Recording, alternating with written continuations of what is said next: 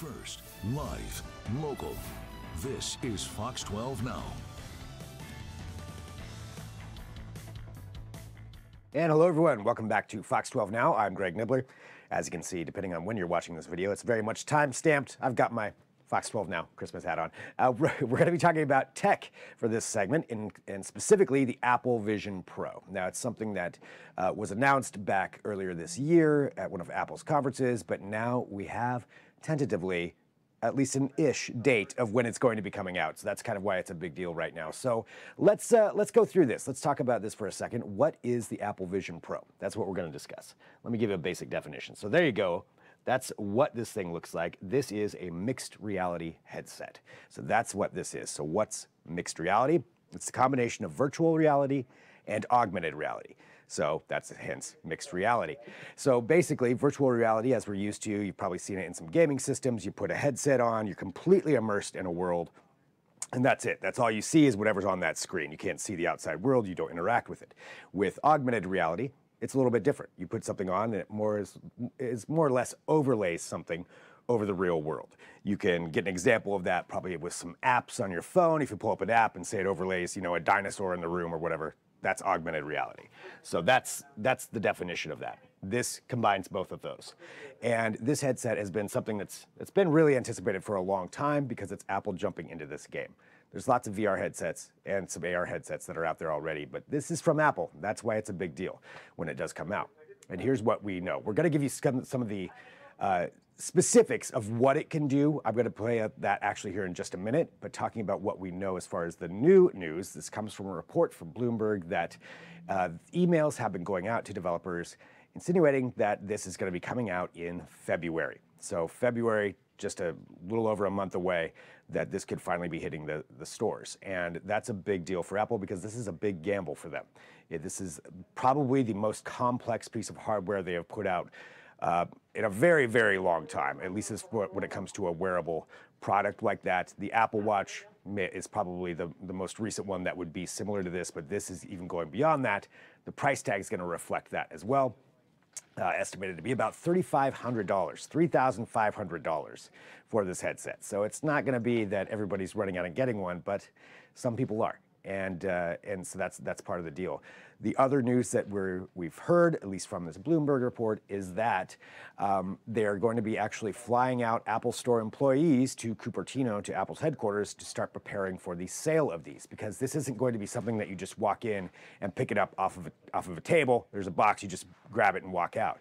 It's very customized. So if you look at how this is fitting around their head right there, that's specifically fit for each person. They're actually going to be having something where they will do face scans and even scanning potentially your head, a 3D scan of that, to make sure that it fits specifically to you.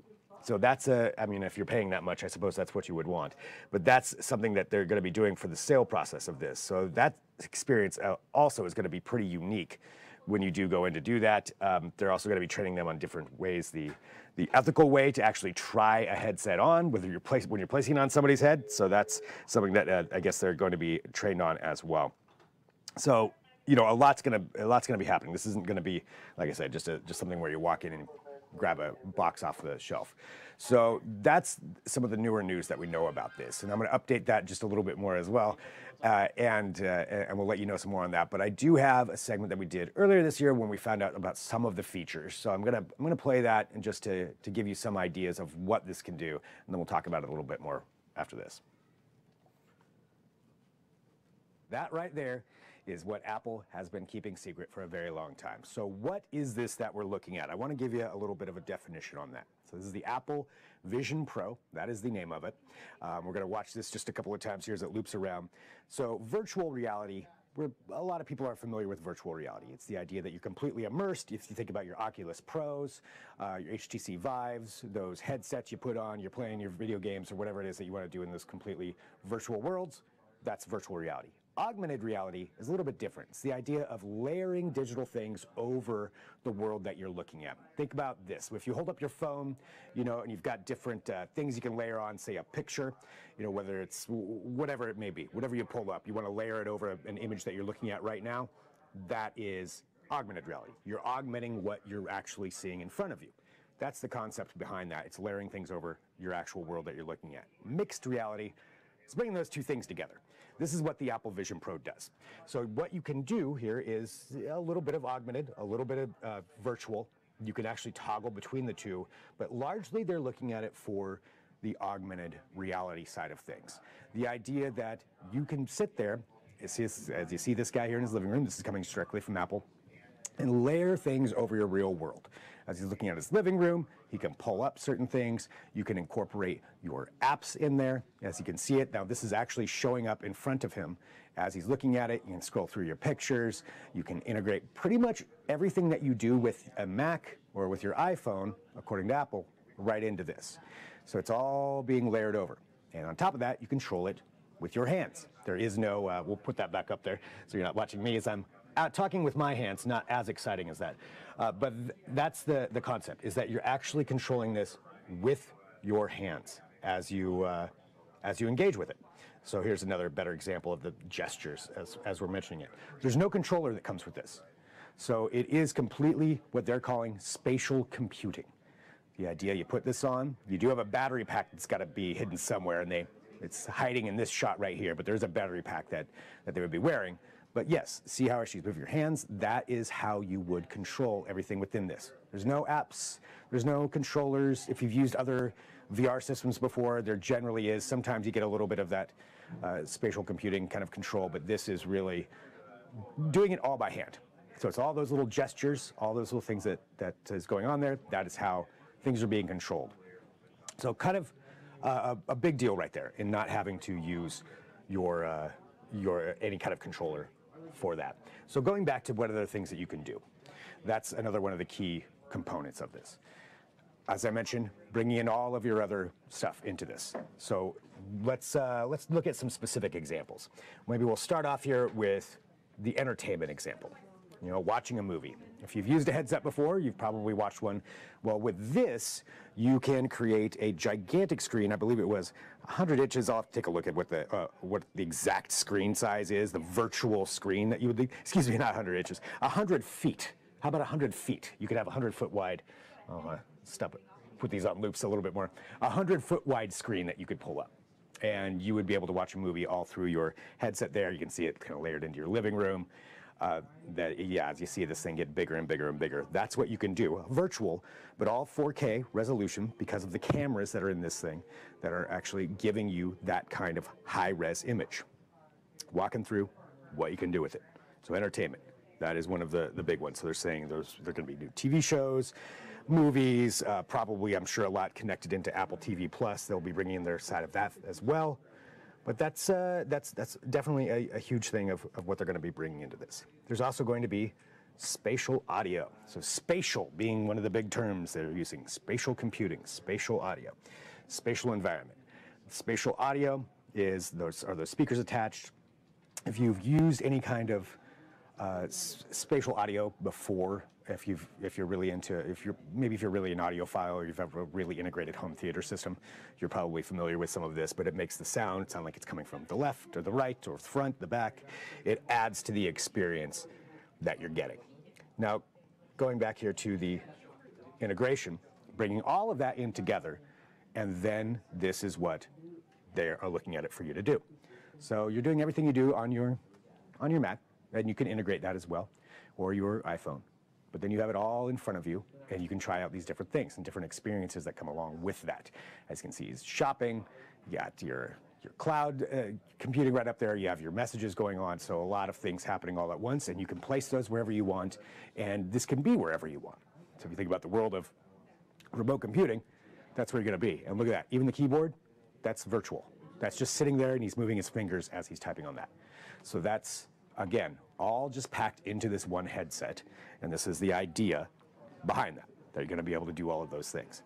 A couple other things, if you, I'll pull up some of the other footage that they have from today with the Apple Vision Pro and walking through.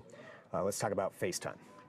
So as you can see, they're in a meeting, boom, there's everybody pulled up right there in FaceTime in a virtual setting looking at that. You can see the tether there to the battery also in this shot. So that is one key feature. It's not all contained within that headset, but a lot of the computing is. Most of the computing actually is contained within that headset. So that's a pretty big deal right there. Something else important, and you know, we're walking through the features here. I'm going through them fast, but I want to give you really the rundown of what some of this can do. And then we're going to talk about who is this for and how much does it cost. That's certainly a big deal. One other thing that's going to be pretty big with this is security. Security is a concern that every tech company has. Everyone talks about it. Everyone's concerned about it, whether you're a consumer or whether you're a company. You know, we're all concerned with security. The way they are going to be handling this is they're having Optic ID, which uses your iris. So it's called Vision Pro. And it says Vision Pro adheres to Apple's security goals. The headset has Optic ID authentication. So that means it's going to use your iris to authenticate that it is you. There's various ways that we use biometric data right now when it comes to your devices, whether that's your thumb, your face scan. You know, that stuff are things that those are things we're probably pretty familiar with. This is using your retina, and we've seen retina scanning be incorporated in a few different ways. Some airports actually have that incorporated in to some extent. There's talk about Amazon having that for in-person shopping experiences where you'd use your retina. It's slowly getting its way out there. This is one of the ways that it'll be used, and which does make kind of sense. You have that many cameras aiming at you. Everybody's retina is unique, so that is one of the ways they're going to be putting that in. Finally, let's get to this. Who is it for? Who's going to be using this? Well, according to Apple, you know, everybody can use it for all of those different things, whether that's gaming, augmented reality, work, you name it, all the different things we just said, and plus a lot more that they talk about as well. But here's the big kicker. The price, $3,499. That is not cheap. That's expensive even for high-end VR headsets. So it's a high amount right there. $3,500. That is correct. That is how much this thing is going to be. And you know, at that price, you're talking, I think, about a pretty specific market that's going to be using it. These are going to be the first adopters. You know, that person who got the super high-end iPhone right when it came out, and maybe that was you. Really, you know, when they were really expensive and even rare, that's probably the kind of market that we're looking at for this. And Apple does this quite frequently when they bring in new technology. They wait a while. They're by no means the first person out with an augmented reality or virtual reality headset. There's been plenty of those out there for years, lots of experiments with that. If you remember going back to Google Glass, if you remember the Google Glasses and the nickname for those kind of people, for the people that use those, there was a specific nickname, you can Google it. But this is incorporating a lot of different types of technology all into one. You know, Apple claims that it's the best made headset of all time. They've got all these different ways that they talk about this. And that's what we're looking at right now. So this is bringing all those technologies into one. The person who's going to be using those probably the high-end adopter at first. But the way this could go, in speculation, since they have so many different features packed in, I would say if a few iterations down the line, if the price starts to drop, you could see more and more people get into it. But there's a lot that you can do on this, and it just depends if that's something that you're into. If you want all of those things incorporated in one, maybe you're somebody who's commutes for work, or you know, if you don't have an actual office you go into, you want to bring your office with you everywhere where you go. This might be something to look at. They're not the first with it. You've seen the HoloLens kind of go down this route too, and the HoloLens is about that expensive. HoloLens tailored more towards, that's from Microsoft, tailored more towards a commercial audience, industrial audience, or even medical use cases, not consumer use cases. They're bringing all that in, but price tag, sorry, that was the end of the video right there. Price tag, $3,499. You got me looking at my own monitor. So again, that's the Apple Vision Pro, but the big news there is that coming out of a reporter from Bloomberg saying that this could be coming out here within a month. So when this does come out, it's going to be a very, very big deal. Probably not a lot of people are going to have this, but somebody will be picking this up, that's for sure, even with that really expensive price tag. And so we'll have to see how this works out. Will it be a success for Apple? Will this be something that completely reinvigorates the VR and AR market? Or could Apple have a very rare bust? I mean, it's possible. It doesn't happen often for them, but it is possible. So we'll have to follow along with that. And again, this is Fox 12 Now, so we cover a wide range of topics here on this show. I'm Greg Nibler, if this is your first time tuning in. And, you know, this is just a tech segment talking about something that I feel like people should know more about, especially since it's coming up here pretty soon. It's going to be coming out. So if there's ever something that you would like to see as a segment for this, whether that's for Facebook, YouTube, our website, or our apps, feel free to send me an email, fox12now@kptv.com. We're going to end this this segment here. If you're watching on YouTube and Facebook, you'll see that end. Head on over to the website and the apps, though. I do have a few more things left for today, specifically some news stories that may not make it into our other newscasts, but I feel like would be of interest for you to see, and I am going to say there's a fish thief involved, so we'll leave that there. So time to go download that app, the Fox 12 Oregon app on whatever your platform is, and join us over there.